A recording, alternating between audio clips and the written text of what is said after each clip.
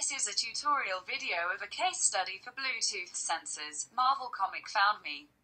It's a kind of beacon to help you find your things.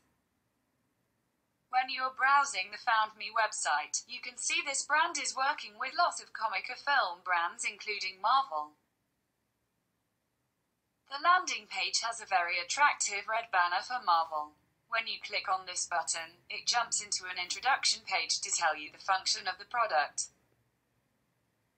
You can also check out these beacons designed into different comic characters. Let's focus on Marvel ones. Here are 4 different characters. When you click them, you will be led to an e-commerce page which introducing the product in a character's tone. Then you will start thinking that the character really helps you to tag your things and protecting your stuff in case they are lost. They are super cool because you can always track your important stuff. Beacons and proximity are most commonly used for indoor navigation, asset tracking, employee tracking, keyless access, proximity marketing, data generation, and more. As to the future of beacon technology, it's predicted that the changing market will make itself felt by 2021, at which point Bluetooth accessories, such as keyboards,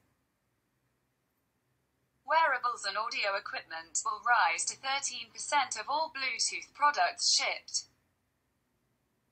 as will beacons, which are expected to ship 565 million units in 2021, a huge increase over the 8.2 million units in 2016 because Bluetooth 5 has far greater range than earlier iterations. Alongside greater power efficiency, device developers will be able to use beacons and include them in far more products.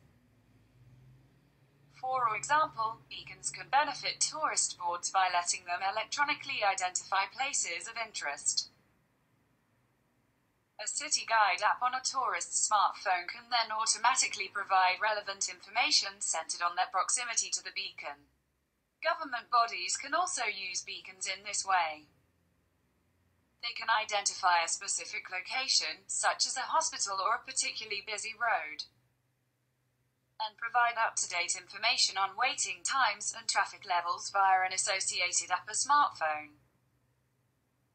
And universities can adopt similar beacon applications, using them to ascertain exactly where people are on campus at any given time.